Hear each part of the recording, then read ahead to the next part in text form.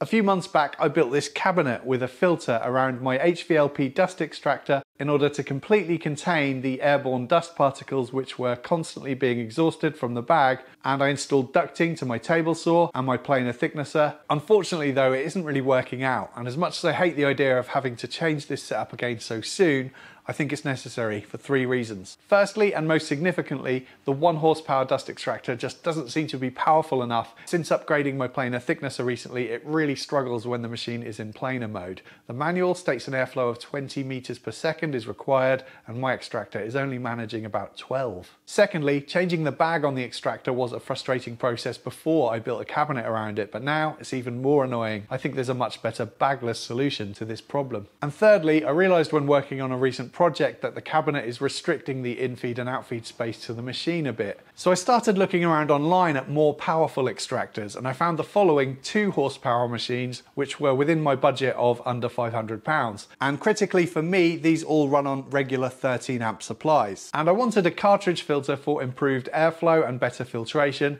which leaves me with one option, the SIP 01992. I think it's worth pointing out here though that I believe all the machines on screen now require the same size cartridge filter, and SIP sells these separately, so it's worth doing some maths here to get the best deal. I ended up going for the SIP 01992 though, and in the interest of full disclosure, this machine was gifted to me by SIP. I'm not going to be setting this up in a conventional way though, and SIP don't know that, so hopefully they're okay with it. Well, I say I'm not going to set it up in a conventional way, but actually, at first I think I will set it up in the conventional way because I want to test the airflow against my old extractor to see if this extractor is capable of doing what I need it to do.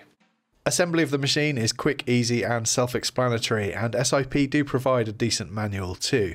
I mentioned earlier my hatred of fitting plastic bags to the bottom of extractors, and my mission is to set things up so that I won't have to do that again in future. However, it's worth pointing out that the fabric bag provided with this extractor has a seam at the top to accommodate the sprung strap clamp thing, which actually makes it much quicker and easier to fit compared with those wretched plastic bags that I'm looking to escape from.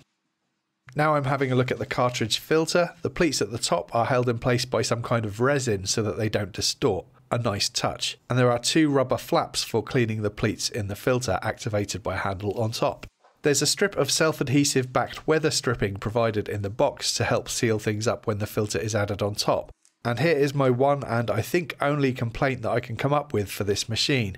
Even with the weather stripping added and the sprung strap fitted as tightly as I could get it, the cartridge still seems too much of a loose fit for my liking. It still just lifts off with ease. In my opinion, either a thicker and firmer weather stripping should be provided in the box, or the cartridge filter should be redesigned to be a better fit. But I'll live with this for now and see if I have any issues with air and dust escaping from it later after some use. I fired it up and was pleasantly surprised at how quiet the motor runs, and the suction seemed excellent. I wanted to test the airflow, but it was so high that my anemometer was spinning so fast that it simply couldn't give me a reading, so that's a promising sign. I need to start stripping out the cabinet now and removing the old extractor, ready to make space for the new one. But before I do that, I'm going to give the cartridge filter on my old 1 horsepower extractor a really thorough cleaning because I want to compare the 2 machines side by side. So I'm here with little and large. I wanted to set these up next to each other just so you can get an idea of the size of this thing. It is huge compared to the Charnwood, and that's why I went for the Charnwood in the first place, because of its compact size, but obviously it doesn't quite cut the mustard. The airflow on the 1 horsepower extractor measures about 27.5 meters per second at the port and 24.5 at the end of this run of 2 meter flexi hose. But with the new extractor, again I can't get a reading because it's too powerful, even after the flexi hose is added. So I'll do some more testing later in the video. So I'm going to be setting up the new extractor as a 2-stage system. If you're not already familiar with what that is, I think it'll be easier for me to explain once it's all set up. But I am going to need some more components in order to set it up. The first of which is this big plastic barrel. And I wanted a metal one originally, similar to the one that I use on my vacuum extractor. You can get the big 210 litre ones for next to nothing, but I didn't want anything that big, and to get one around 100 litres in size, you're looking at like £90, which is just way too much. So I settled for this, which is £46, and it's 150 litres, but it's nice and slim and quite tall, which is what I wanted. I also picked up this tiny 20 litre barrel. Obviously I'll explain what these are for as we go along. And this massive 100mm cyclone sent to me courtesy of Axminster, and I believe this is the only 100mm cyclone available to us here in the UK. Correct me if I'm wrong down in the comments. And obviously I've cleared some space here in the corner already, but I suspect I'm gonna have to clear this too. In fact, the more I look at it, the more I think it's inevitable, so I might as well whip this out as well. First, I'm going to make a mobile base with some of these one-way casters that I had spare in the workshop. On top of that goes a 4mm piece of hardboard just to use as a temporary spacer, and on top of that goes my big barrel. And the cyclone will sit on the lid of the barrel, and I've already made up a piece of 100mm ducting stuck together with some hot glue to help me figure out the position for where the cyclone will need to sit. This pipe was a bit of a loose fit on the cyclone, so I'm using some duct tape as a gasket. And the pipe that I'm using here is regularly available. It's 100mm and it's generally used for ventilation systems, I believe. I set a laser level to the height of the rim that goes around the middle of the cyclone, and I mark that up onto the wall. And I take the cyclone apart. The cyclone has a rubber gasket between the two parts, which is good for keeping it airtight. And using some old salvaged bed slats, I'm going to make a simple bracket to wrap around and support the bottom part of the cyclone.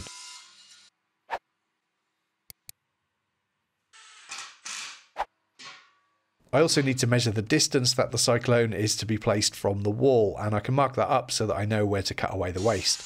I found a scrap of 18mm plywood and I'll cut some notches out so that I can fit it in between the two rails.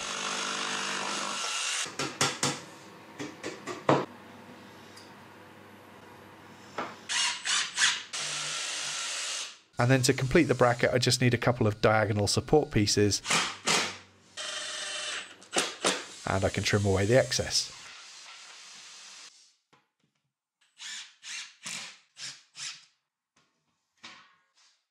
That seems to work well, so now I'll fit the cyclone onto my barrel. There's a rubber gasket provided that I can use to drill out the holes, and I use some M6 nuts, bolts and washers to secure it.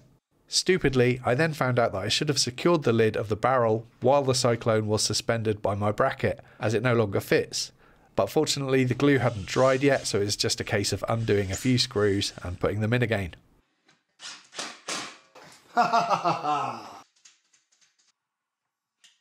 can now get rid of my temporary spacer, and in future for emptying the barrel it's just a case of wheeling out the mobile base so that the barrel drops and wheeling it back under once it's emptied. Next I need to mount the motor above the cyclone, so I get it unbolted and take some careful measurements as I need to align the port with the outlet on the cyclone. I'm going to start by mounting it onto some plywood,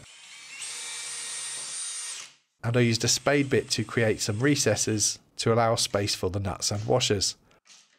I'm mounting a cleat onto the wall to help support the weight as it's very heavy.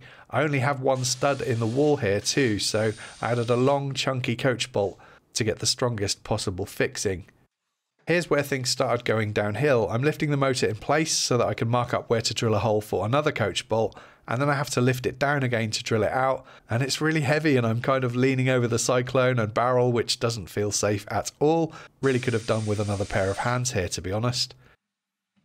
Anyway, eventually I got it fitted and step away only to find it was completely on the wonk. Even though I'd used a laser level to get the cleat straight, I hadn't realised that the piece of ply that I'd mounted the motor to didn't have a square edge on it.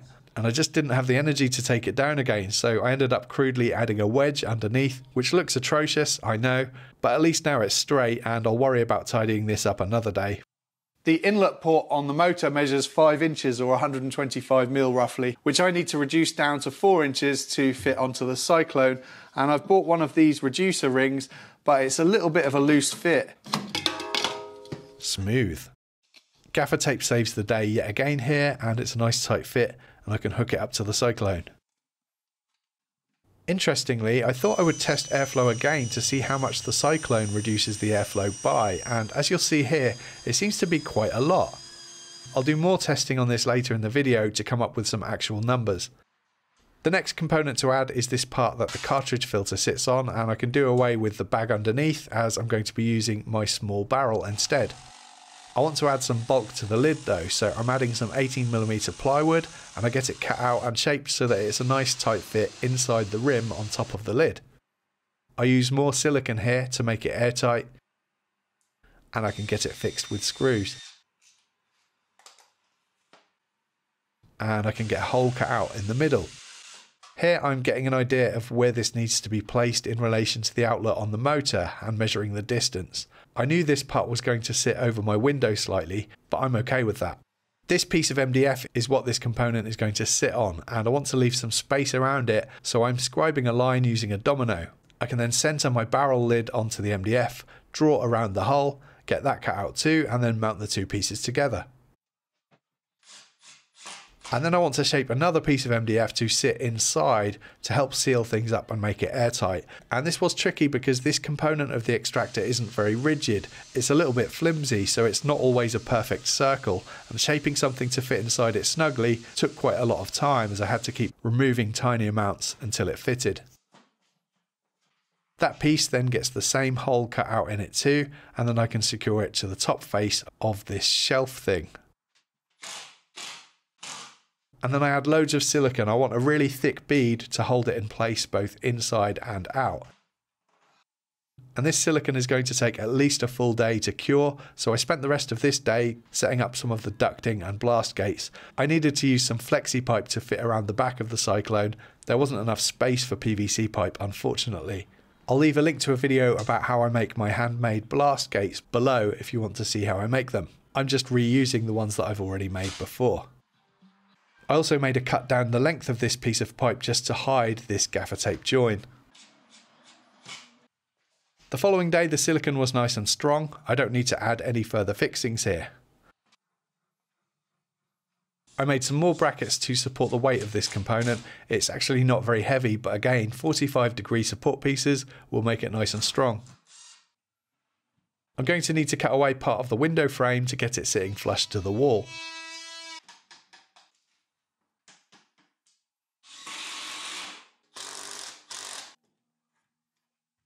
The cartridge filter then gets added on top, and the barrel underneath.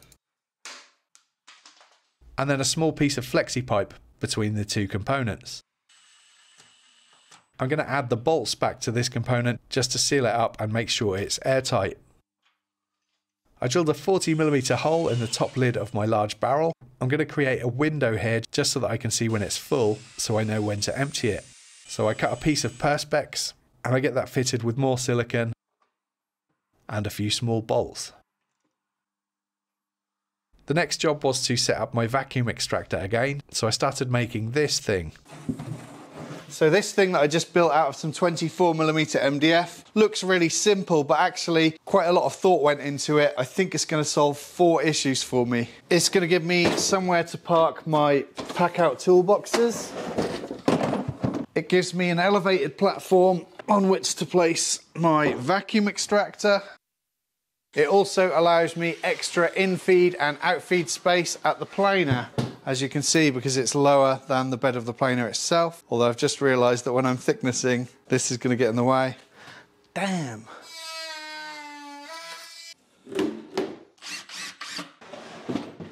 Right, now I've got just under 2 meters of in-feed and out-feed space. And the 4th thing was going to be more flat surface on which to put things, but obviously now that's significantly reduced.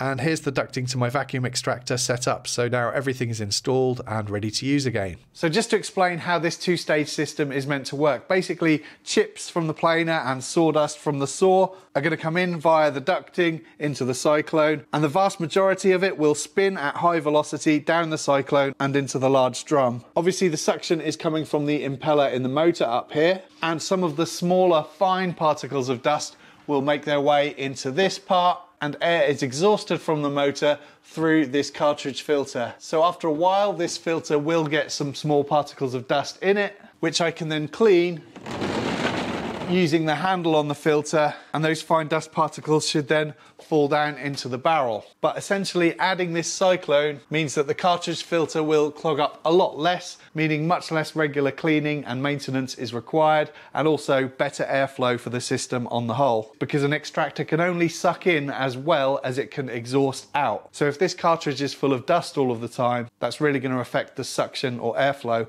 at the machine. Another option for installing a 2-stage system like this is is to completely forego this part here and direct the airflow from the motor directly to the outside. That's going to save you loads of space because you don't need all of this bulk in your workshop, and it's going to mean that the extractor can exhaust air really effectively. But there are some downsides to consider. If your workspace is close to neighbours or pedestrians, you're basically going to be polluting the air around them. And also, if you heat your workshop, all of the heated air in your workspace is going to get sucked up through the machines and exhausted outside, which would make for a chilly working environment very quickly. Oh, and I forgot to mention noise pollution, which is another thing you might want to consider.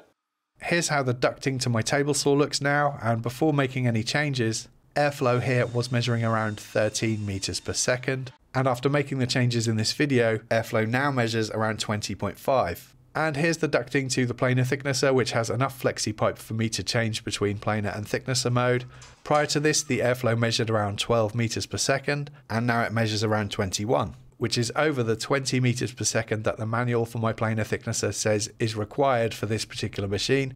However, I wanted to do a real world test. So here I'm running a board through the planer multiple times, and it was in planer mode where the extraction was the worst prior to upgrading. So hopefully now there won't be that many chips. On the table, there's a few, and underneath, oh dear.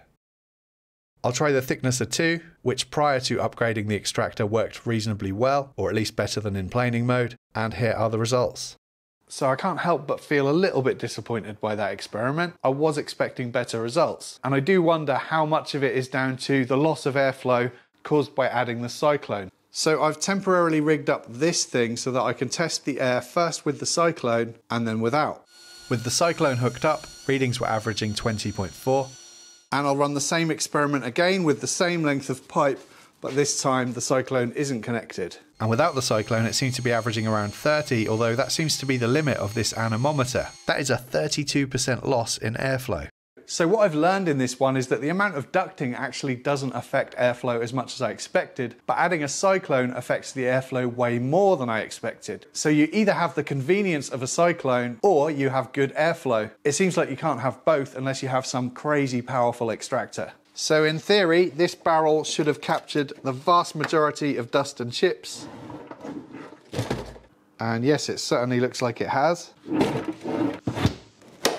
And this barrel should have very little in it. And that all seems to work incredibly well. I can barely see a trace of dust in there. So I suspect I won't be emptying this one very often.